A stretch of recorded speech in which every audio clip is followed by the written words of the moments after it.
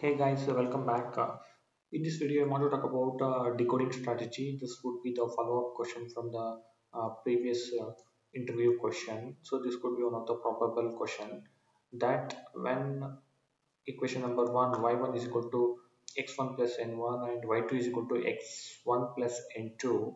Okay, when we have these two equations, then how to decode x1? Okay, but in the earlier video, in the earlier question uh, it is such a way that the noise is white.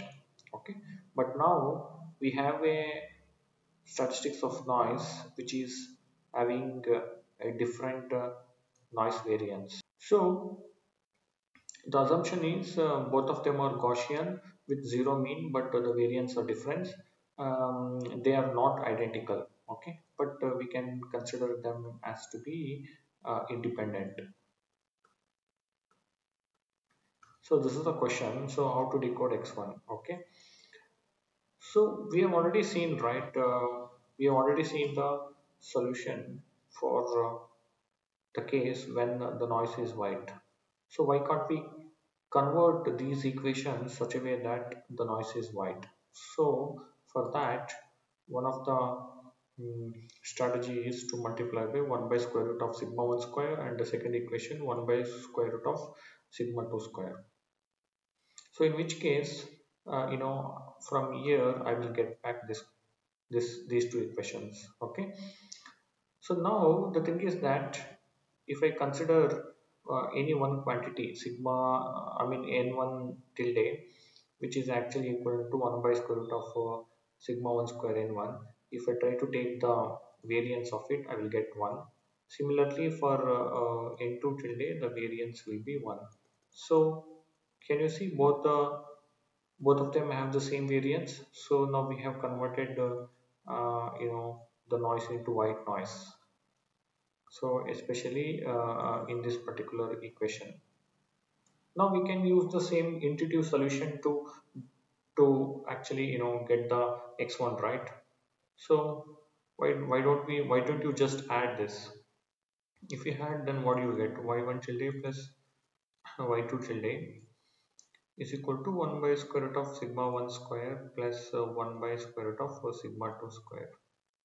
Okay, so x1 plus n1 tilde plus n2 tilde. All right, now we need just x1, right? We don't want this particular term. So we can even eliminate this by dividing with this quantity. Okay, we can divide this quantity, we can divide by this quantity in this particular equation to get just x1. So that is what I have written over here. So if you see in this equation, I have divided, which means I have taken the inverse of this particular quantity, and even I have substituted for y1 tilde y2 tilde here. Okay, so then what is the final equation? Okay, so the final equation is x1 tilde is equal to, if you try to simplify, you would get something like this: sigma 2 square divided by square root of sigma 1 square plus sigma square root of sigma 2 square into y1 plus square root of sigma 1 square divided by square root of sigma 1 square plus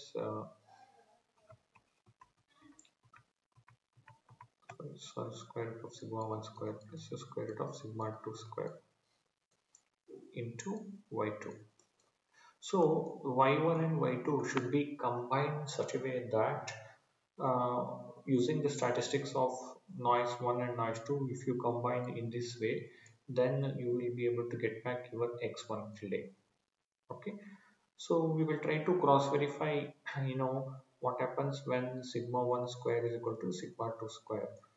So will it match to the solution which we discussed in the previous video? Is okay, that we will try to verify now. So if both of them are equal, then what do I get? So in which case I can take out right, I can, so it will become 2 into square root of sigma 1 square divided by square root of, sorry, divided by square root of sigma 1 square plus the square root of sigma 2 square. uh, it's like okay, y1 plus y2, so you will not have the term 2 sigma 1 square common, and even the denominator also will be common. So here sigma 2 is equal to sigma 1 square, so I am writing sigma 1 square, so in which case I will get 1 by 2 into y1 plus y2 if the noise is white. So I'm getting the solution which we discussed in the previous video, which is basically performing the average across the received samples when the noise is white, right? um, so I hope you got the clarity and you got the solution for this particular question. If you're looking for more videos like this, please do subscribe to the channel. Have a great day. Bye bye. Thank you.